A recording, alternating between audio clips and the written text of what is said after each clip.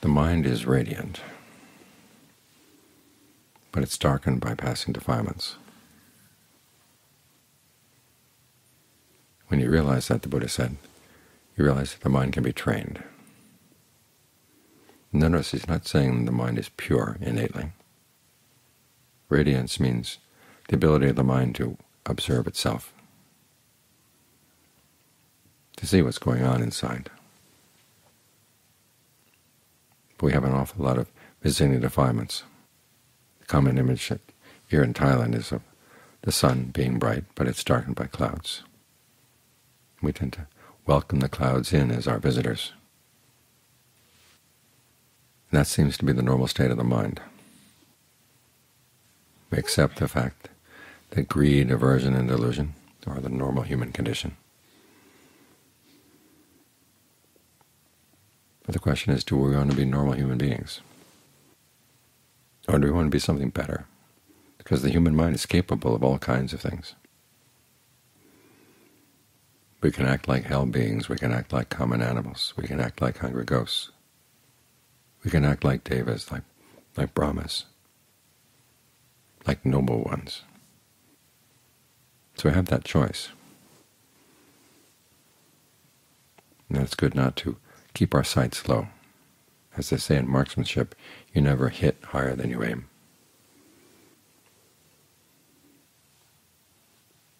So aim high.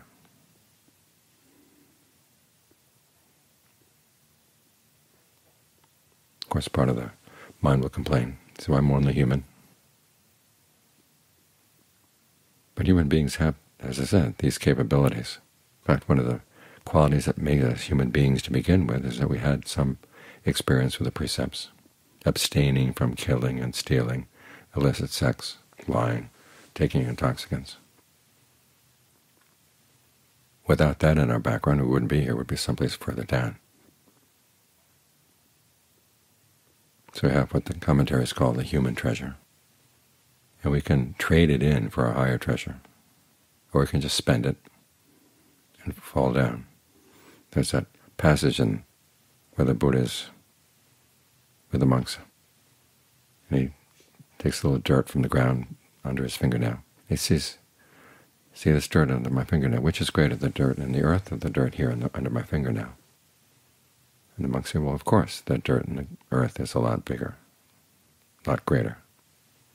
The Buddha said in the same way, human beings who get reborn as human beings or as devas are like the dirt under his fingernail.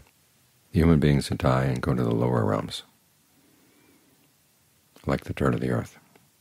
So which kind of dirt do you want to be?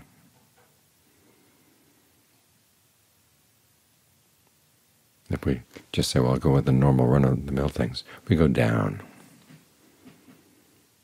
And that phrase, only human, that pulls us down. You look at the example of the Buddha and the noble ones, they show that human beings can do an awful lot. They can train their minds. Where they have greed, they can get rid of the greed. Where they have anger, they can get rid of the anger. Where they have delusion, they can get rid of the delusion. This is something we can do. As the Buddha once said, if we couldn't do these things, he wouldn't have taught them. So as human beings, we do have this capability to train ourselves to get higher and higher. It's a common image in the canon that as you practice, you're getting a larger and higher point of view. Think of the image of the person going up into a tower and looking at the people down below, or the person sitting looking at someone who's lying down, or the person standing looking at someone who's sitting, or to lift yourself up so you can see more clearly. Because the defilements do obscure our vision. They do darken the brightness of the mind. But they don't have to. That's the meaning of that image.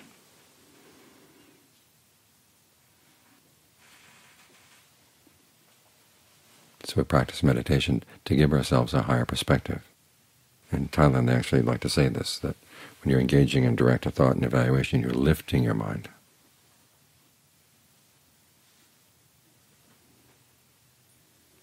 mind's ordinary level is sensuality. Think about pleasant sights, sounds, smells, tastes, tactile sensations, the ones you get obsessed with.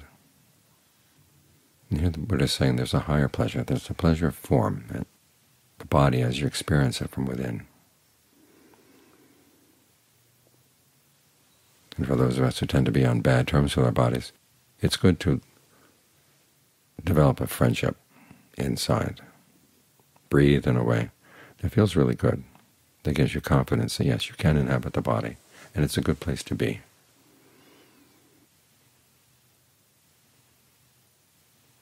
Because it gives you your grounding. You want to watch things happening in the present moment. And if you're just staying in the mind, your sense of present, past, future gets kind of blurry. So with the breath as your grounding, because there's no past breath you can watch, no future breath you can watch, just the present breath right here.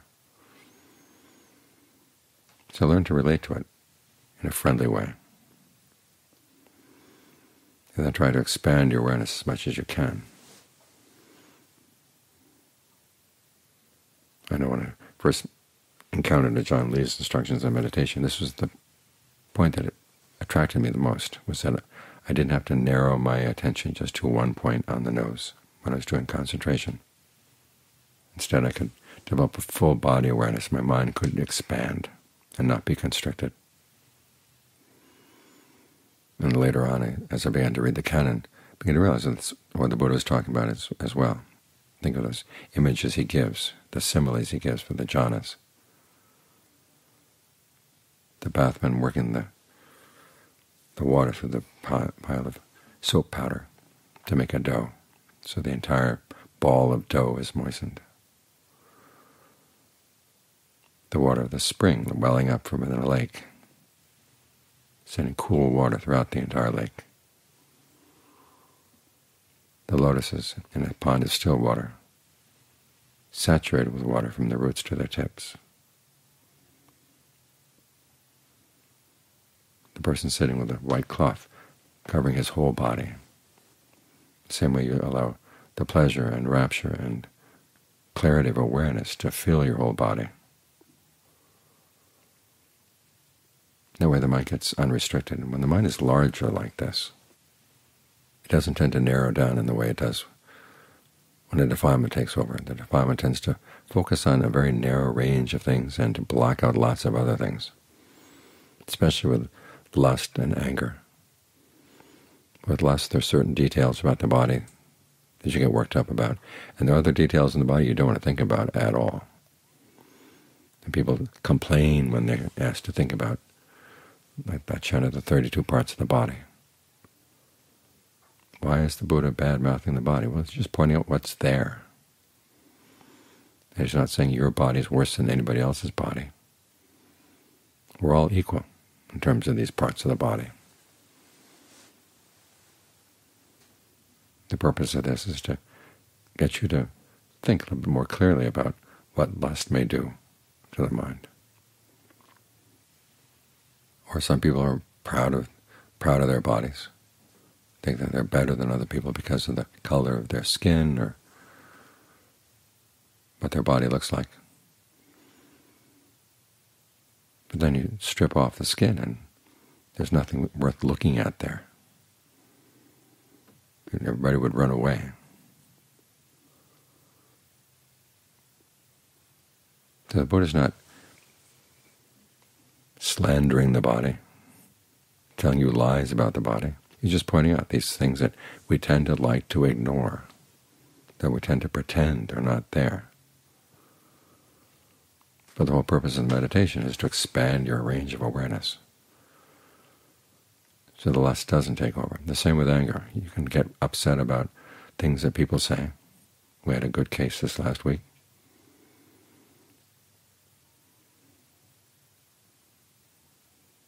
Someone who seemed to be rehearsing nasty things to say to everybody she met. But you have to ask yourself, if you focus just on that, you don't think about what kind of suffering causes a person to act in that way. Or maybe this person has some good that we don't know about.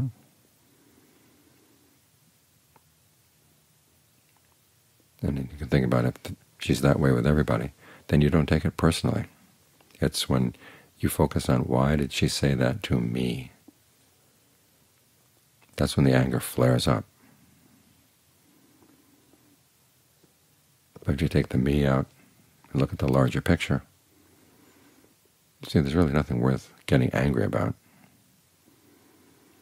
And that's a lot more possible to come up with the right thing to say, the right thing to do. What it doesn't have is just roll over when people are doing horrible things. But we're going to think more clearly about what should be done, what would be the most skillful thing to do. If we look at the larger picture, if we narrow our awareness down, our sense of shame, our sense of compunction just go out the window. They get blocked off. That's what our blindness do, is they make us blind to the things that shame and compunction would tell us. Hey, you don't say these kinds of things. We're talking about healthy shame here. The shame where you're acting the opposite of shamelessness.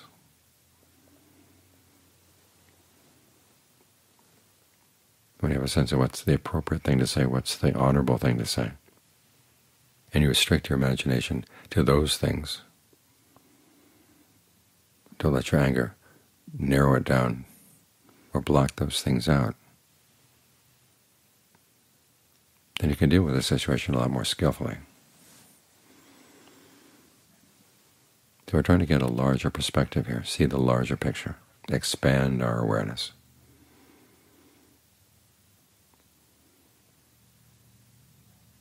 So we don't get taken in by the little details that would loom large if our awareness were small. It's like the difference between having a little tiny eye that a dust mote can blind, or a much larger eye that may be irritated a little bit by the dust mote, but it's not blind, it can still see.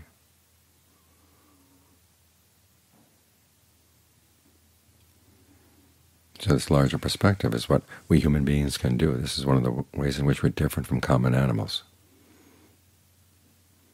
different from hungry ghosts. I knew someone who was able to talk to hungry ghosts, and she said all they can think about is their misery. Just me, me, me, me, me. As human beings, we can take a larger perspective. That's the good part of being human. That's the part that lifts us up. So at the very least we maintain our human treasure. Now this may lift us up above the ordinary run-of-the-mill people, not in the sense of priding ourselves in being better, but just having a sense of worth inside. That regardless of what other people may do, you want to make sure that you maintain the higher level of being a human, the part that can be reflective. Common animals don't reflect on their actions that much. But this is part of our human capabilities. We can reflect on what we're doing, and we can change what we're doing if we see that it's not getting the right results. That's what that luminosity or radiance of the mind means. So take advantage of that. Clear away as much as you can the clouds that get in the way of the light of the mind, so that it can see itself. Lift its level. And as a result, you're not the only person who is going to benefit. Everybody around you benefits as well. Like that image of the moon at night. When it's hidden by clouds, the whole landscape is dark. When the clouds part, everything gets bright.